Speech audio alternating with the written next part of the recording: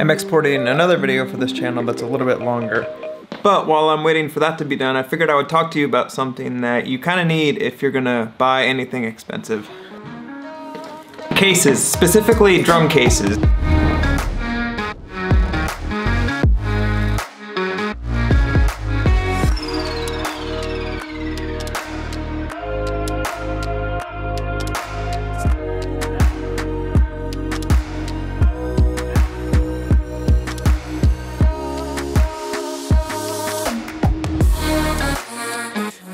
I have a friend that lives by one rule, and that is when you buy something, make sure that you always put in your budget extra money to buy a case for it, especially when it's expensive, whether that be a camera, a phone, drums, or anything like that.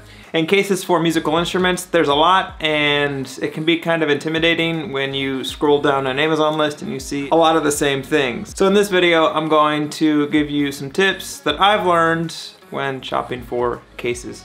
With cases, there's a million different options. There's soft-sided, there's hard-sided, and somewhere in between. And for me, when I am looking for a case or in the market for a case, I look for two things. One, how big is it? And two, how well is it going to protect whatever's inside of it?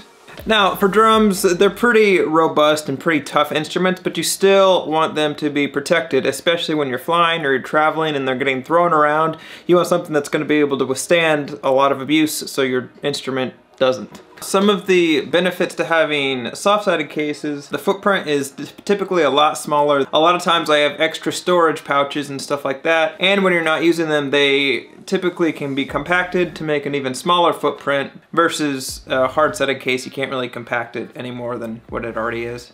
Now with hard cases, they can withstand a lot more abuse, and you basically don't really have to worry about whatever's inside of it being damaged. So if you're looking to fly with them or tour with them or anything like that, I would highly recommend getting a hard case. I choose to use SKB drum cases, and if you couldn't tell by all the cases around me, most of the gear that I have goes into SKB drum cases. These drum cases may not be the best for you, but for me, I love them. I've used them for years and they've never failed me. I've flown with them, I've traveled across the country with them, and they've always done what they need to do. If you're interested in checking them out, I'll put them in the description, and if you're on regular YouTube, that'll be down below. On shorts, it'll be the three dots off to the right or the left, I can't remember which. If you have any questions about these cases, feel free to leave a comment down below and I will get back to you. Okay.